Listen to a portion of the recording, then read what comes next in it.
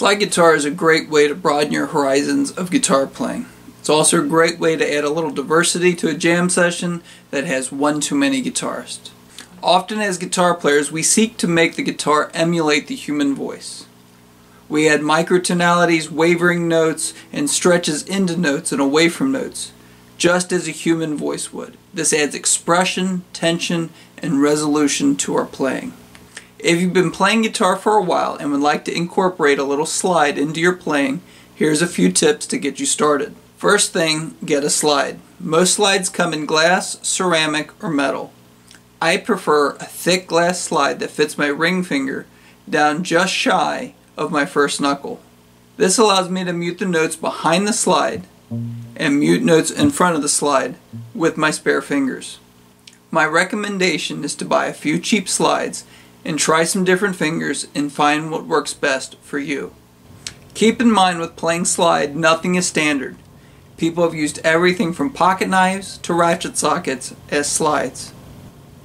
Slide tunings come in a lot of varieties, like an open G, like a dobro would be tuned, or dad tuning, C6, or an open E tuning, or some people tune that open E down a full step to an open D tuning. The advantage of these tunings is the variety of harmonies you can achieve. The disadvantages are you have to learn whole new scale shapes and arpeggios. Minor chords also can be challenging with many of these tunings. You can use just a standard guitar tuning. This is great because you already know all your scales and arpeggios and can just play them with the slide. My most preferred tuning is drop D. Drop D has many advantages for crossover slide players. Drop D is when you detune your lowest string to a D note instead of an E note. With drop D, you already know all your scale patterns. You just have to adjust for one string. With drop D, you also have all your minor chords on your highest three strings.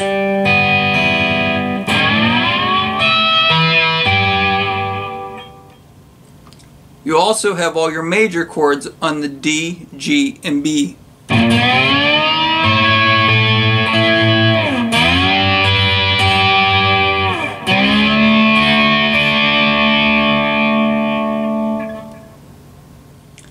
And you also have a power chord shape on your lowest three strings.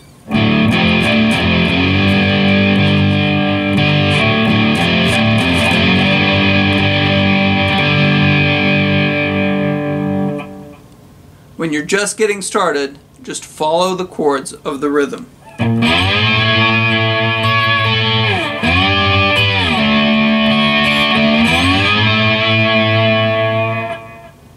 You then can work on arpeggiating the chords, and then finally add some phrasings and licks within the chord pattern.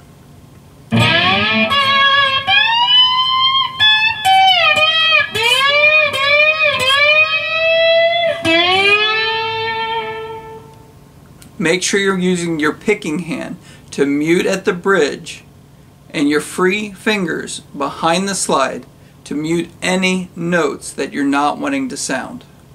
You can also utilize a wah pedal to help add expression and hide a little bit of the excess noise.